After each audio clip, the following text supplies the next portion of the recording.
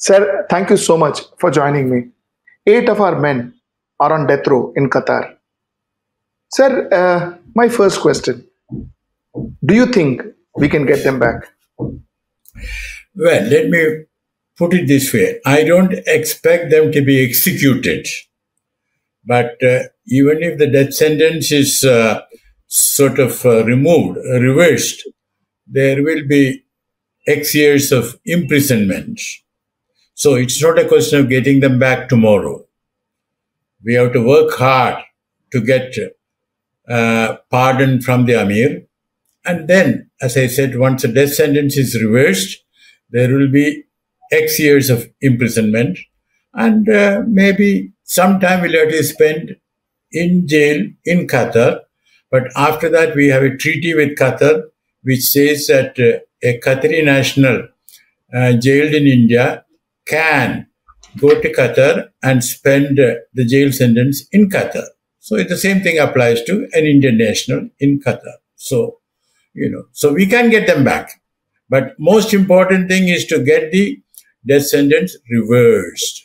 And why is it all a secret? Why is all of this a secret? Nobody is talking about it. Nobody wants to say what exactly happened. Well, this is a very sensitive matter of spying for a third country. We don't know which country, but some reports say it was for Israel. We don't know. But as regards the secrecy, I suppose the families might have been told by our government not to, speak to the media and all that. And Qatar may not have any incentive to talk in public about it. Why should they? The CEO of this company called Dahra is an Omani, and he's left free. And while Indians are arrested, why is that? Well, no, he is not left free. He was also imprisoned, but now he is free because he may have been, the top, but I don't think he was a naval person. You know what I mean? So this is a naval matter. As you know, it is, after all, this company was giving, skilling up the Qatari Navy, in particular in regard to some midget submarines, inducting these submarines into the Navy. Submarines are from Italy. So he may or may not have been, involved in it, Our government has been trying to defend our officers, our former officers, for the last 1 year. So which makes me believe that our former officers are innocent. Otherwise, why would our country defend them? So if that is the case, why did we fail in defending them? Well, let me comment on that. It is our consular responsibility to defend our nationals when they are abroad, even if they have done something wrong. Okay, we still provide them as much protection as we can.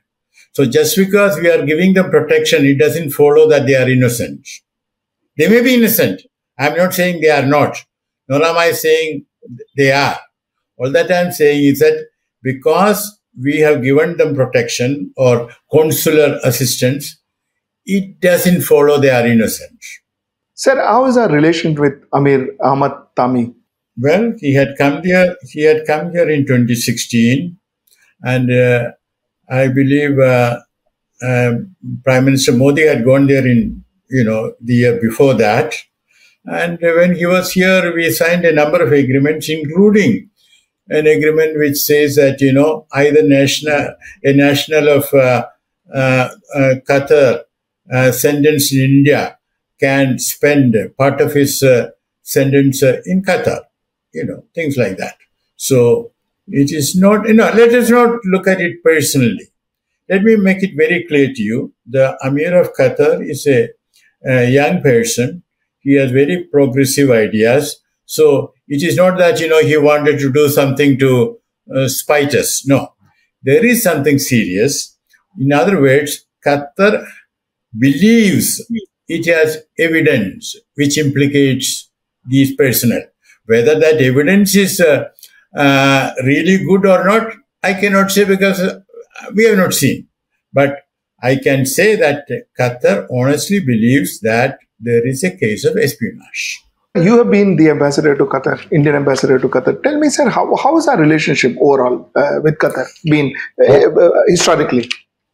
Well, historically, we have had good relationship with Qatar, and when I was there, we had one little dispute in the sense that they sent back an Air India flight. Did I tell you about that? No, you haven't. Okay, what happened was that there was a Qatari Airways flight. Before a pilot enters our airspace, our ATC asks the pilot, please tell us your name and the number of your license, and its validity. So in one case, the pilot did not have a valid license, but we nevertheless let him enter and told him, please don't come again without a valid license. But the guy came again after a couple of weeks, and then we sent back the flight. And then Qatar sent back an Air India flight. In other words, retaliated. So then MEA called me, and so I told them, either you can deal with it in India, in Delhi, or I can deal with it in Doha. So they said, no, please deal with it in Doha. In that case, I said, we shall agree together what to tell the media and when. And of course, I would keep the MEA posted instantaneously. So I asked my office to get me an appointment with the foreign minister, who was very powerful because his niece was the Sheikha, the Amir's wife. You know what I mean? Okay. Yes. So he was very powerful, and he was much older than the Amir, and that sort of thing. So before my office could ask for an appointment, he summoned me. So very sternly he told me, restore our flights. So I had to explain to him what happened. And I said the correct thing would be, of course, I didn't put it that bluntly, but substance was, they should restore our flights and then we shall restore their flights. Yes. Whereas he wanted it the other way around, that he wanted us to restore their flights and then he might restore our flights. So he insisted. Then at one point I told him, Excellency, I'll report to my government faithfully what you have told me, and I shall get the answer as soon as possible. But meanwhile, our position stands, namely, you should restore our flights first, and left him. That was at about 11:45 in the morning. Well, 7 o'clock in the evening, the DGCA, Director General of Civil Aviation, calls me saying that, Excellency, whether he can come to me immediately. I said, come over. So what he wanted was that he wanted me to give in writing that once their flights are restored, we shall immediately, once our flights, Air India flights are restored, we would immediately restore their flights. So I gently refused to give it in writing, saying that, look, given the cordial relations between our two countries, there is no need to give anything in writing. But I have assured the External Affairs Minister, and I repeat my assurance. Once you restore my flights, your flights will be restored immediately. Well, he left me by 7:30, and by 7:45 or 8 o'clock, I don't know, he called me back, 8 p.m. Excellency, your flights are restored. So I thanked him, but then I added, I would request you to telephone Air India office, and so that Air India office also should telephone me to say that they have received the message. He agreed. Well, Air India called me very shortly saying that flights have been restored. Then I told Air India that you can tell them that Qatari Airways flights are also restored, and that as a matter of courtesy, I will also be calling the DGCA. So that is how it was resolved. So my point is that Qatar listens to reason. You know what I mean? They are not difficult that way. So we have to use mature diplomacy to resolve this. Which means, do I understand that mature diplomacy was not used for the last 1 year when this case was going on? Let me put it this way. The trial, see, they were picked up 30th of August, 2022. And they gave us consular access only after we requested. Okay? That means our embassy was in touch with the naval officers. Okay? Later, the trial started in March this year. And there have been 7 sessions. And we had employed an advocate. So, in March, we came to know what the charges were. And if the charges are about espionage, and that too, involving national security, well, we should have taken it much more seriously. You know that our vice president went there at the time of FIFA. So this case is still going on. Do you understand? Yes. And the media told us that vice president was a brief visit and this was not taken up.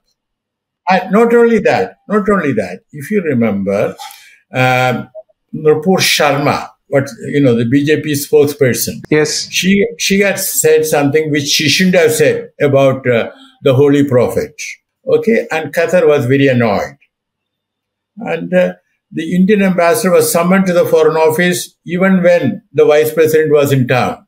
They had also, in the draft program, there was a lunch with the Amir. But in the final program agreed to between the two sides, before our vice president left India, there was no lunch. So what I mean is that it was very clear that Qatar was upset with us. Then what did we do? I understand that we extended an invitation to the Amir to come to India for a state visit. But what I understood privately from the Qatari side is that they were in no hurry to fix the dates. Okay? So that was then. All right? Then the smart thing would have been to invite the entire GCC to G20. After all, they are our neighbors. Isn't it? Maritime neighbors. We have so much at stake there. Correct? And it is a host government's privilege to invite. Okay? So what did we do?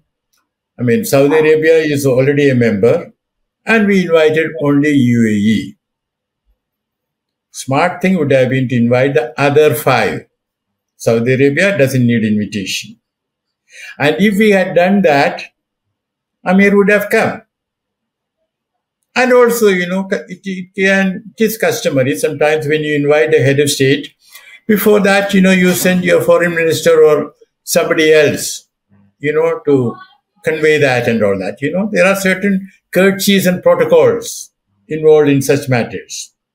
But anyway, short point is, if we had invited the entire GCC, I am sure others would have come and Qatar would have come.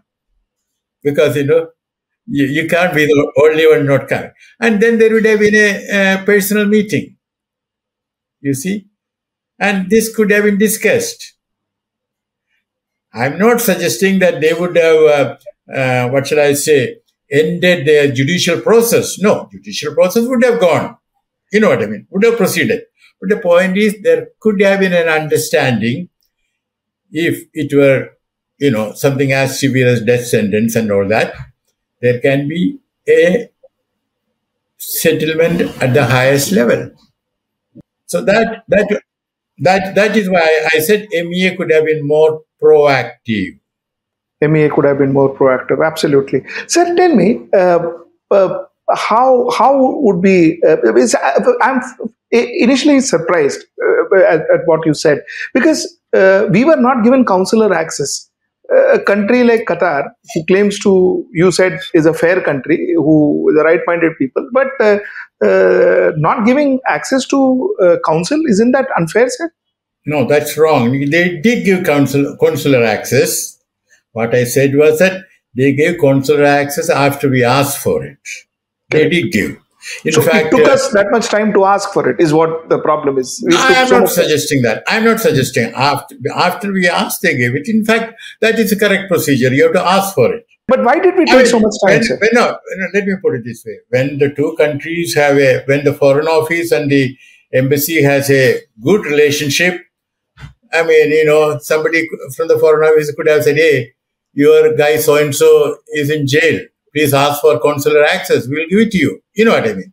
But anyway, whatever it is, let's not make too much out of it. The point is they gave consular access. And you know that on the 1st of October, the ambassador and the deputy met them. You know what I mean? Earlier also, not the first time. Okay. So consular access was given. There is nothing to crib about it. I want to know, again, as a common citizen, what would be our people going through right now in the jail? Are they being troubled? They're being tortured? What would be their state in the jail currently, sir? Okay. As far as we know, initially they were kept in solitary confinement. But after X days or X weeks, whatever it is, they were two of them in the same room. You know what I mean? Twin bed. You know what I mean? And I don't think there is any reason to believe that they have been tortured. In fact, their families have been in touch with them. You know that. And our embassy has been in touch with them. What I want to tell you is that most probably, I'm only guessing, Qatar has what one may call electronic evidence. You know what I mean? Sir, why is it that while at one end we say we are Vishwa Gurus and we have got tremendous clout and we've got huge influence over the globe and all that, why is that most often than not, we are not taken seriously?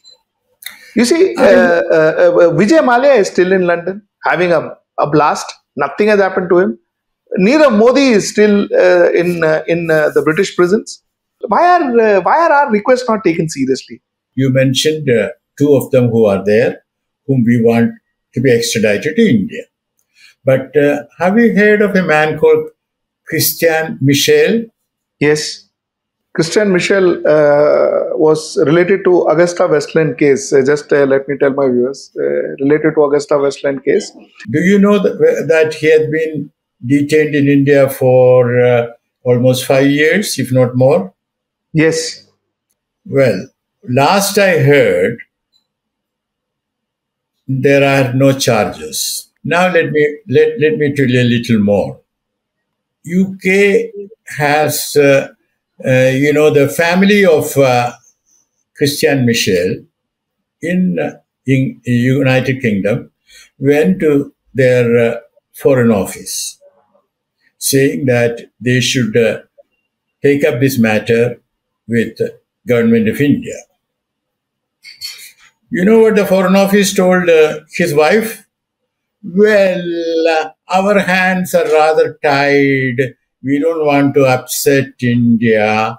Can you please ask a member of parliament to raise this in the House of Commons so that, we can use that to take up the matter with India. You see, what I'm trying to say is that as far as the British are concerned, in the case of their national, we haven't acted right. Okay? So, we cannot be standing on a high moral ground.